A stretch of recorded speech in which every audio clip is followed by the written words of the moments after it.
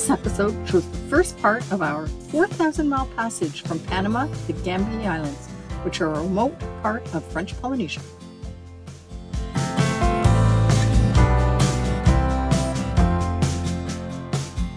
We really appreciate a like. Don't forget to subscribe and ring that notification bell so you see our videos when they're posted about every 2 weeks. In the previous episodes, we described crossing the Panama Canal in quite a bit of detail. Then we also show a trip to Boobies Lodge, where we explored the jungles of the Sandblast Mountain. Before heading off to the Pacific, the last thing to do is to go to the farmer's market to get fresh fruit and vegetables, and our friends from Panama, Matthias and Mercedes, drove us and the crew from 2 other boats to the market. How fabulous was that?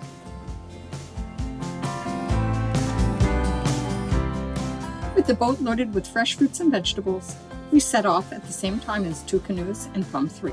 And BioTrek was Robert, who crossed the Atlantic with us, and you'll see in our Atlantic crossing video, and our new crew, Mia.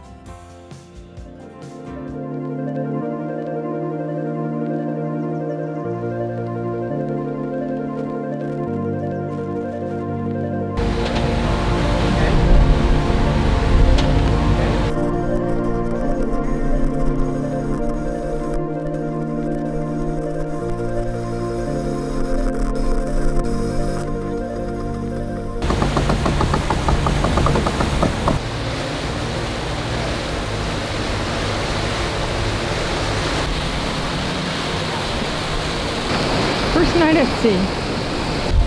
Robert, what do you think about the sailing conditions? It's absolutely perfect. Dream sailing. Apparent wind speed is 10 knots. We're doing 10.2 knots. It's just perfect. The seas are flat. I'm gonna fly the Boobies all night.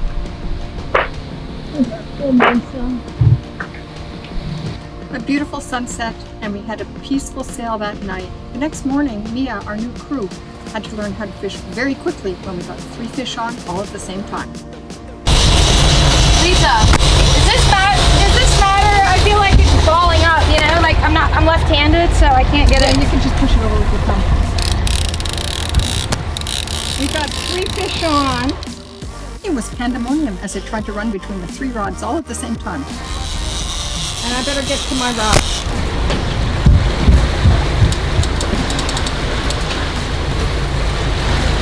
I didn't love my shoes.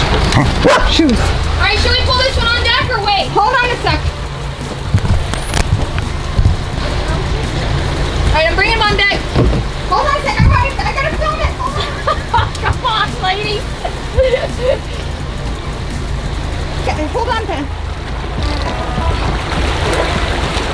It's mahi. It's a tuna. Tuna? Yeah.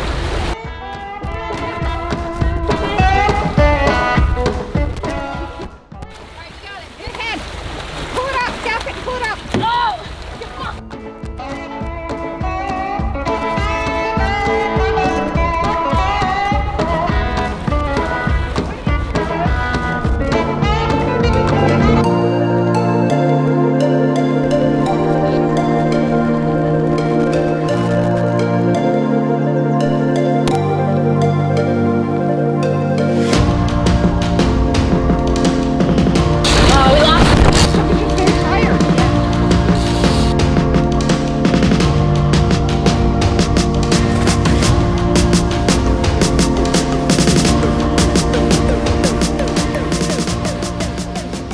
All the fish sit in the baskets packaged for sushi, and the first day it's fish cakes. Oh! Hi, babies! Oh, I love dolphins!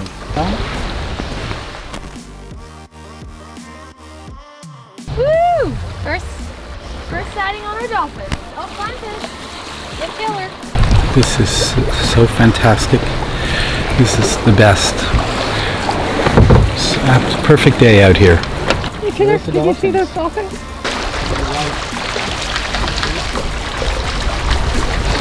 Don't bump me, Tur. Don't bump me.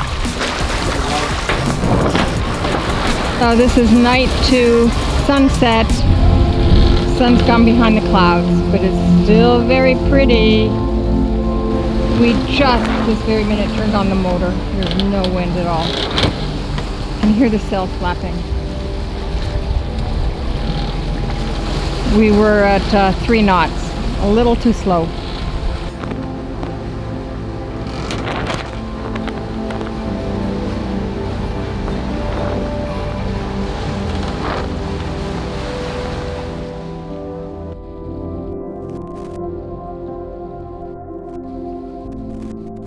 There's our Capitan. Sit down for your beautiful lunch. I'm surrounded by beauty. Yes, you are. What do you have here, Lisa? Yeah. They caught me chewing. Sushi. Lisa has prepared a beautiful lunch for us as we motor along. Later that day, the BNG went dark. It just wouldn't work, so out came the tools. The BNG is the navigation system we use at the helm station. We have our backup time 0 inside the boat, but the BNG is the one that has the radar. You're here in Spring Shores? Yeah. Pierre couldn't get it to work, so we did almost the entire 4,000 miles without a BNG and without radar.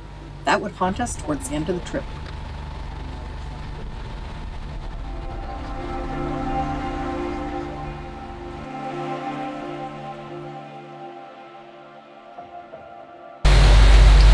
It's our 3rd night out. I'm on night watch. We're working on GMT, so Universal Time. It's 10:19 in the morning Universal Time. That's about 5 a.m. No, that's 4 a.m. in Daylight Savings Time on the East Coast. We're about halfway towards Galapagos. So the route in green is the route from Predict Wind. You can see our course in red. We're not stopping in Galapagos.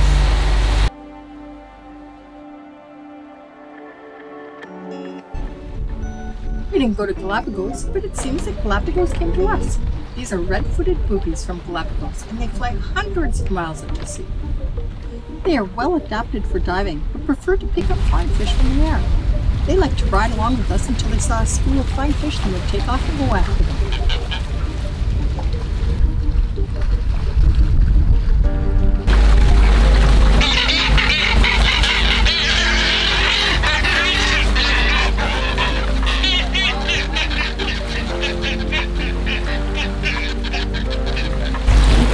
The blue beak on that one.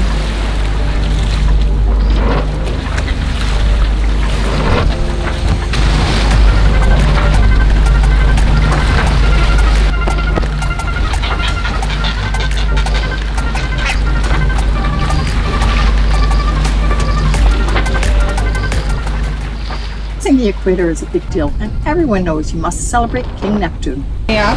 Yep. How many minutes? We're 2 miles. We're at 2 degrees north. We got about 16 minutes. Alright. Until we cross the equator. We have a beautiful evening.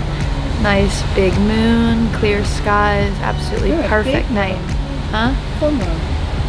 Is it full moon? I think it's full, almost full. Big moon. We got the Scott BioTrek winter cruise.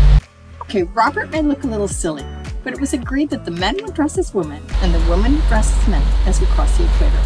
But Pierre didn't get up, and Robert got up only because it was his watch and was too tired to put on the clothes, so we put them on for him.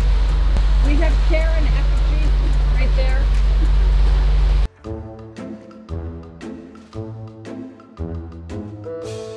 Pringles? Oh, you opened the Pringles early. He's just coming to the party. coming to the party. How much time do we have? 20. Do I need to go?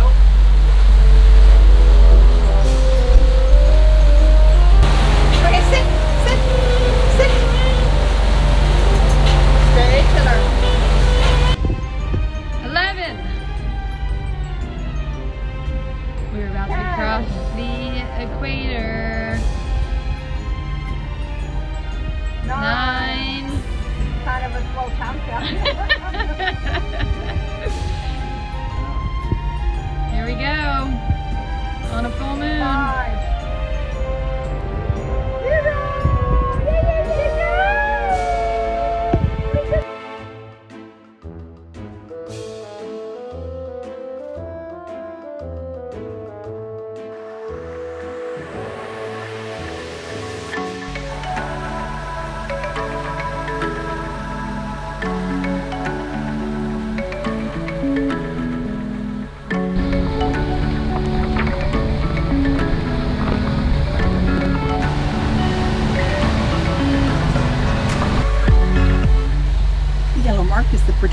position from our weather router, and it's right on.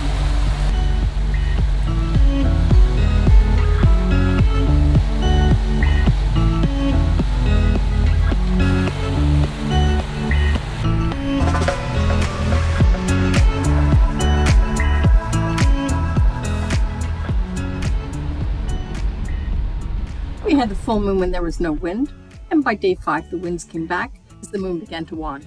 Here's the predicted wind at 1930 UTC, Saga, BioTrek, Plum, and Impossible. These are the boats that are going to Gambier.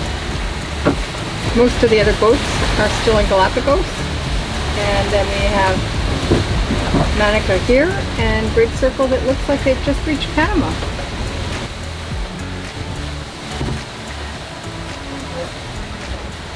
Where's the fish, Chiller? Where's the fish?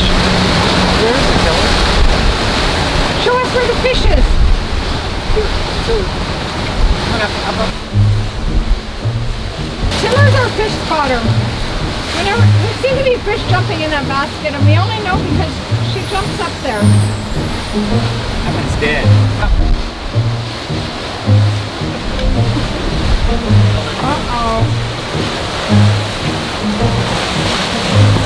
She says, I found it. I bet you it's dead. Sun is setting. We changed sails. And big seas still.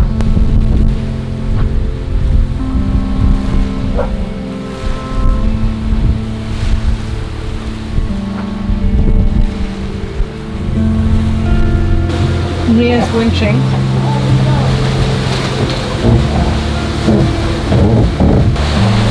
Okay, we got to sheet in again, okay? Yeah, okay.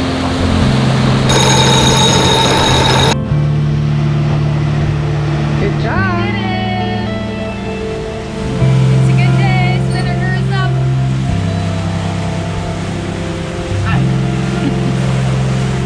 I'll take a picture from the front here. I'm going to take a picture from the front.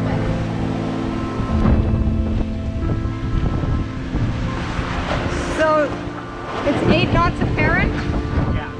and we're doing 10 knots. Basically 10 knots and 15. Sailing very deep. Yeah, 4 or 5 knots of wind would be better. It would be better because the apparent wind is so low and the spinnaker is so huge. It weighs a lot. The spinnaker must weigh 90 pounds. So with 5 knots of apparent wind, it's very hard to keep the sail up. It needs 20 knots. Just think, the square-foot spinnaker needs 20 knots of breeze. Yeah. All right, let's have a look.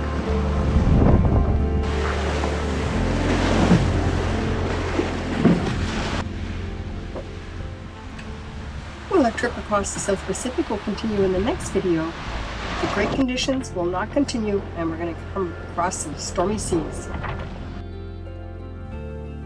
Well, we tried to fly the drone and get a great picture, but we forgot to take it off the mode that limits the range, so it stayed behind and was lost at sea. See you in our next episode.